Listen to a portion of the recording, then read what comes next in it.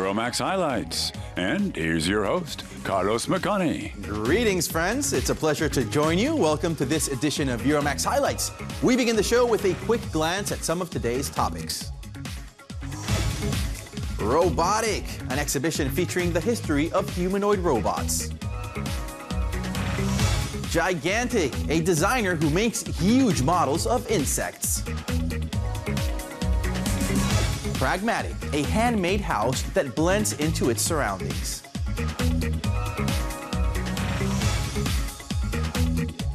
Very sophisticated robotics technology exists today, and it continues to advance exponentially.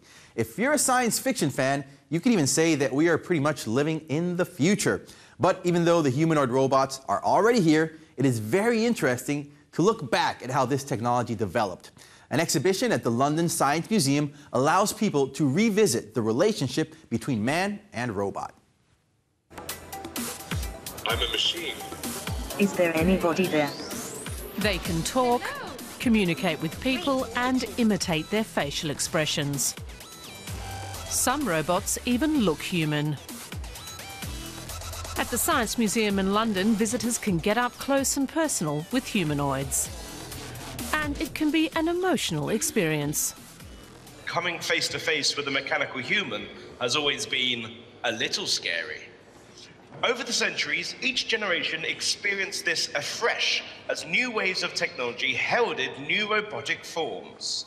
That sense of unease, of something you cannot quite put your finger on, goes to the heart of our, or should I say your, long relationship with robots.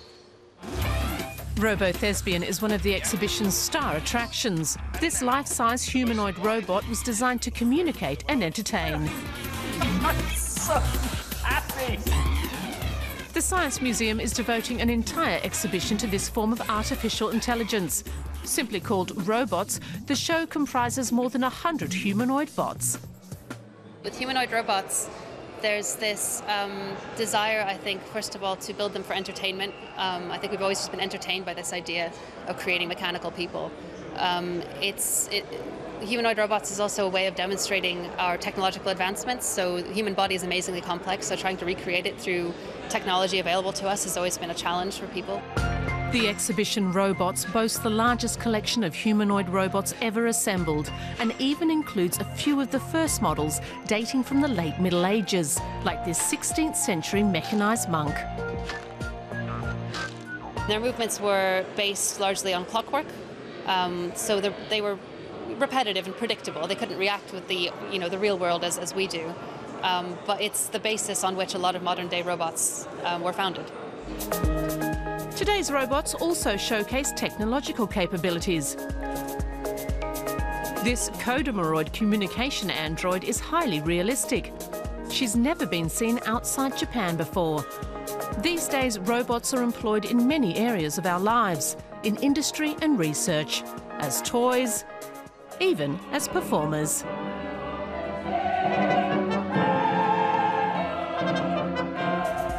What looks so easy took years of work by robotic engineers to achieve, if it works at all.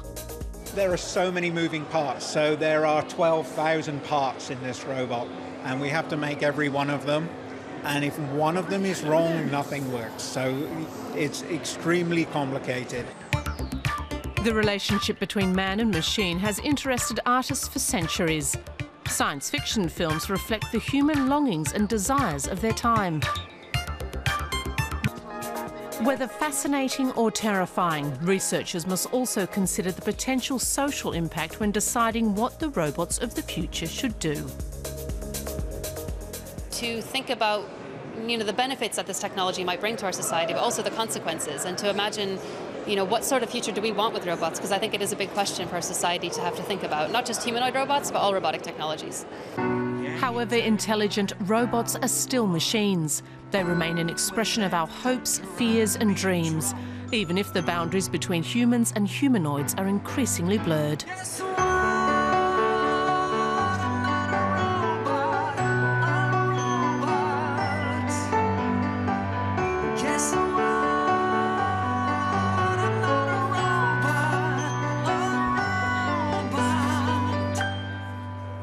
Let's move on to a loud outdoor activity that will probably grab your attention and might make you laugh with embarrassment.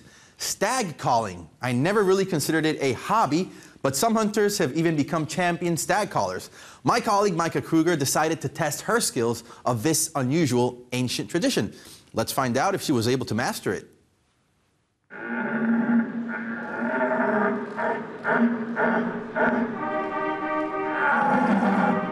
Who is Germany's best stag caller? The jury and an audience of experts are concentrating.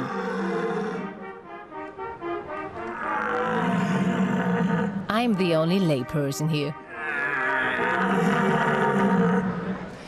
Women usually only sit in the audience. They seldom take part in the contest. Fair enough. These competitive calls are for stags, not those. But I tried it out anyway. My coach is Immo Ortleb. He is a hunter and 3-time German stag calling champion. I visited him in his forest school near Hanover before the championship. We don't waste time with small talk. The windpipe is much shorter in humans than in stags, so we lengthened ours artificially, with pipes or even shells. I've made my choice. There are no words for how I feel. Okay, so? Ja.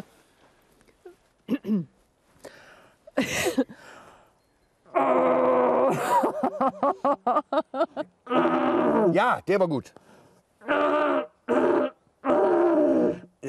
Great. That was the stag on the make. Hey, girls, where are you? Das habe ich gerade I said that? Genau. We're off to a good start. My next lesson, practice with a keen listener. The hunter took in an abandoned farm last spring and named it Harry. Actually, Harry shouldn't care much about our calls. Stags are quiet for 11 months of the year. They only roar out their challenges to each other in the mating season. Their calls can be heard miles away.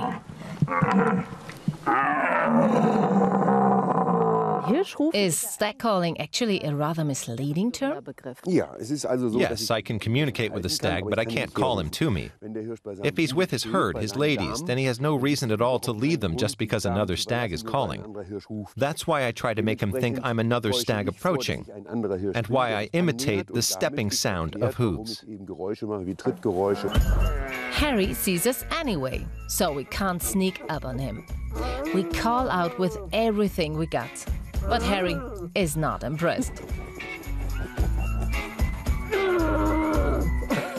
From the gut. Immo Ortleb can imitate a wide range of the animal's moods. This is a stag in search of a mate.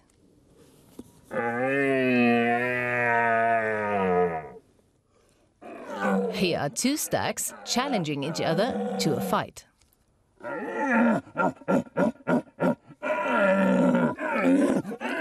And this is the victory call. We take a break from training and go for a walk with Harry. As an adopted child, Harry doesn't have to risk an unpleasant encounter with a hunter, like deer in the wild. But there's one thing I really want to know now.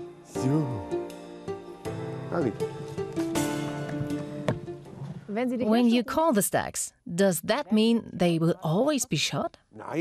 No, it's a big mistake to think that all stags that are called are also shot. We call stags to observe them, to count them, and only in the rarest cases to shoot them. My last lesson. Slowly, Harry and I understand each other better. But now my voice is failing me. Being able to overcome the urge to cough seems to be crucial in the fine art of stag calling. After an hour of training, I feel like the singer in a death metal band. Back to the championships. Despite my lessons and practice, I don't qualify to compete.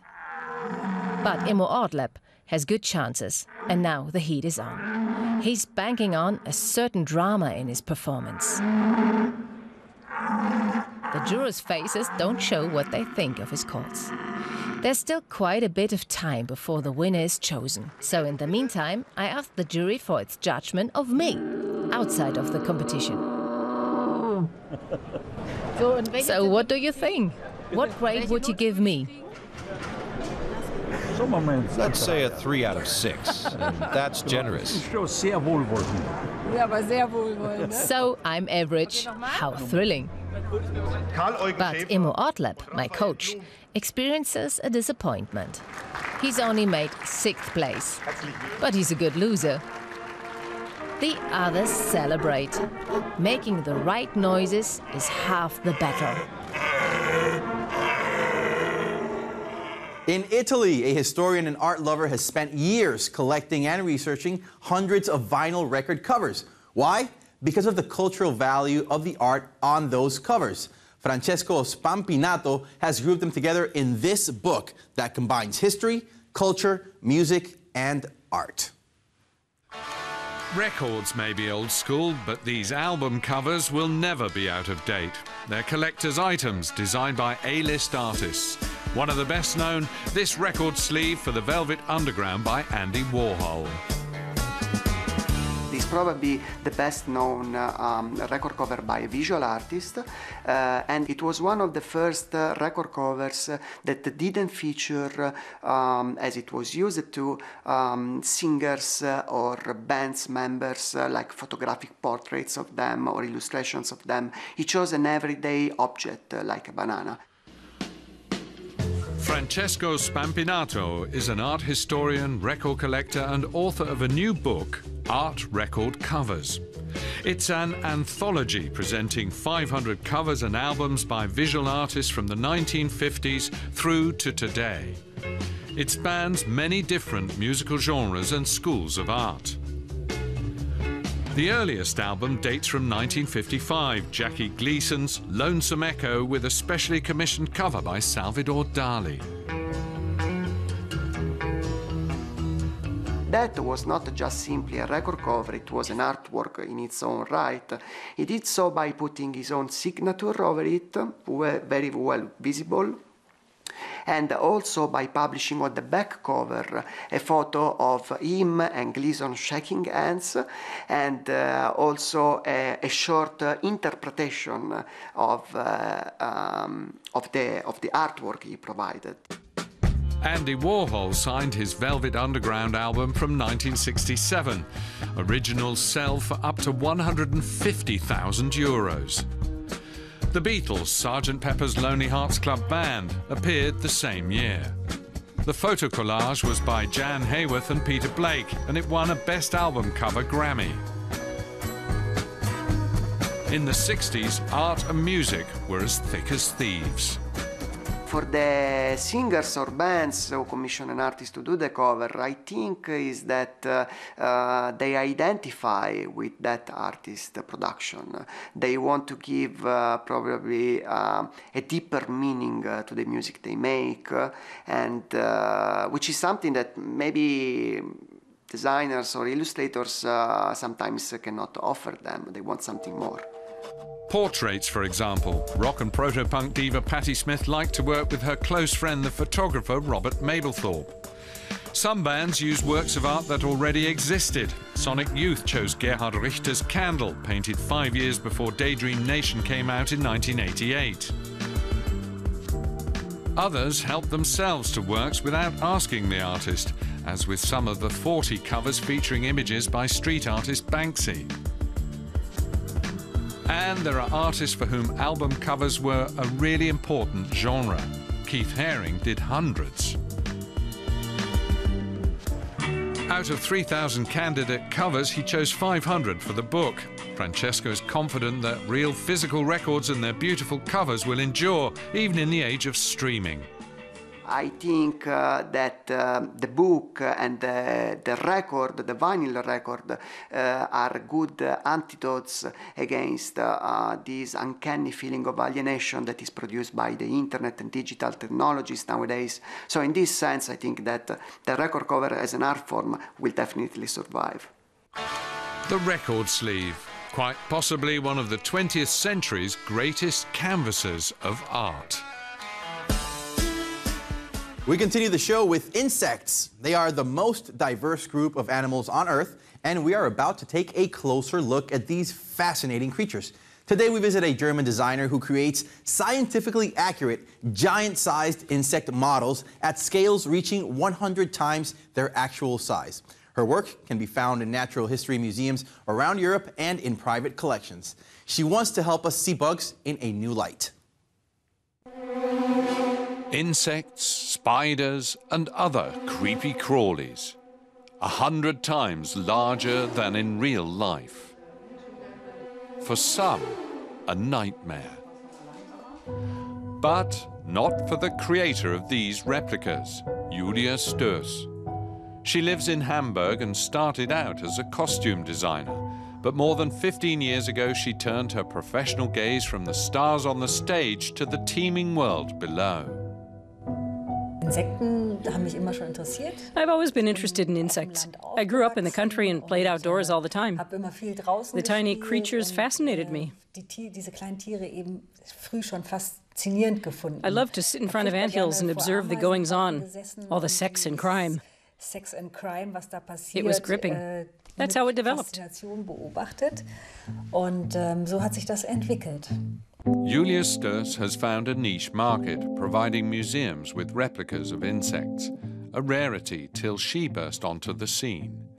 She uses real physical critters as models as well as photos, often provided by the Zoological Institute of Hamburg University. Her replicas are true to life, accurate in their details. Currently, she's working on an Asian bush mosquito. Every animal has its distinctive attributes. They absolutely have to be there in any replica. For example, the number of bristles on a certain part of the body. In the case of the Asian bush mosquito, it's the white stripes on the legs and abdomen. I can't make anything up in terms of form or color. I have to stick to the facts. Museums all over Europe are lining up for her replicas, and recently Stoess received an order from Canada. 8 of her masterpieces are now on show at the Natural History Museum in Bielefeld. It's an opportunity for people to get to know insects in a new way.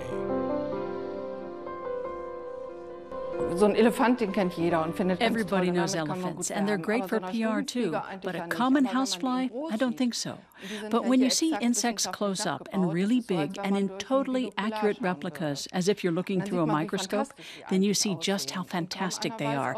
And we could not survive without insects. Entire ecosystems would soon collapse without them. It takes Stoess between 3 and 6 months to make one replica. The Asian bush mosquito is for a museum in Münster. First, she fashions models of the various body parts and makes molds around them, with which to make the components of the final product. I make the molds out of silicon. Then I pour in plastic to make the parts. When they harden, they look like this. That's the mosquito's abdomen. It's the basis for all the further stages. Then comes all the careful, detailed work. Stoess has to find the right bristles or hair. I use a lot of elk hair. Elks have many different kinds of hair, from very fine to very bristly. So they're suitable for many different species. Reindeer is good too. I've also used goat and dog hair. Each piece, no matter how tiny, has to be glued in place by hand. Stoess charges between 8,000 and 25,000 euros for her replicas. She wants people to appreciate that insects are not just pests, but actually important and lovely. Since I started paying so much attention to insects, I've learned how incredibly varied they are and how skilled they are at surviving. They're so clever and they can do so much, it's amazing. Plus, they're totally beautiful. Even mosquitoes. Thanks to Julia Sturce's tireless efforts and artistry, we can now meet her beloved creepy crawlies face to face. It's time for some architecture and interior design near the capital of Sweden. We paid a visit to a man who designed the home he lives in with his family, and he also built it with a little help, of course. Now, the end result is pretty impressive, and he actually seems quite humble about it, as if everyone just builds their own houses all the time. So let's head over to the municipality of Sollentuna in Stockholm, where we will visit his home.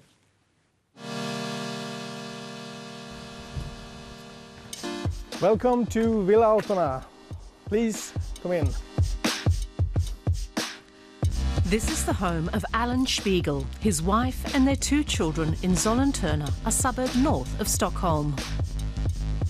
It stands on a rocky hillside shaped by the last ice age. Alan did not first clear and flatten the site as many do here. It's more natural to adapt a house to the nature than to adapt the nature to a new built house. So if we had to take everything away with a dynamite, we have to refill it, and then we have to try to make a new nature. And first of all, it's expensive, and it's also quite ugly. Spiegel is a furniture designer and interiors consultant. He designed the house with his architect friends. Its form comprises cubes and oblongs, stacked like shipping containers. I'm interested in to try to build new things. For instance, in my daily work, we produce furnitures, and we always try to make some detail better, or something thinner or stronger. And if you build a normal wooden house in Sweden, I can do it blind. It's easy for the most people if you just know how to use a hammer and a saw.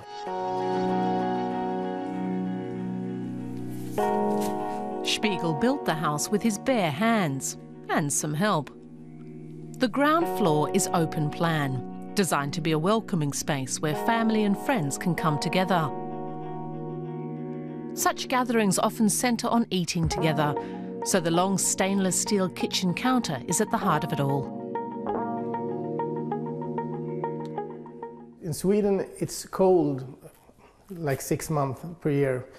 So the house it's a place where you meet your friends. And if you compare it to Spain, you go out and you eat dinners with your friends, but you don't do that in Sweden. Of course, you go to restaurants, but you don't go to restaurants 3-4 days per week. So in Sweden, it's I think it's very important to have a house where you can meet, you invite your friends. Upstairs are the bedrooms and bathrooms. I would not have the sliding doors if I may make this project one more time, because you can hear lots of sounds, so it's too little privacy for the children and even for us. And it works when the children are small, but it doesn't work when the children are growing up and when they are becoming adults, they need the privacy. Alan Spiegel lost 10 kilograms with the exercise he got carrying all the materials and building the house. It was a new experience. Not everything went quite according to plan. I'm colorblind, and I always had one guy with me. We were always 2 when we were building, because you always need to be 2. And the house have 4 colors. I don't really know. It's like 4 brown different colors. And we were painting a whole day, and we were finished with this wall. In the afternoon, my wife came and she said, it's the wrong color. And I was angry with my friend because I said, I'm colorblind. And then he said, yeah, but I'm colorblind too. That clearly didn't prevent them from finishing the colourful Villa Altona. And that's it for today's highlights. Don't forget to join our official accounts on social media and to visit our webpage for more European culture news. Thank you for tuning into our show. We will be back with new episodes, so hopefully you'll join us again. See you soon, everyone. Take care.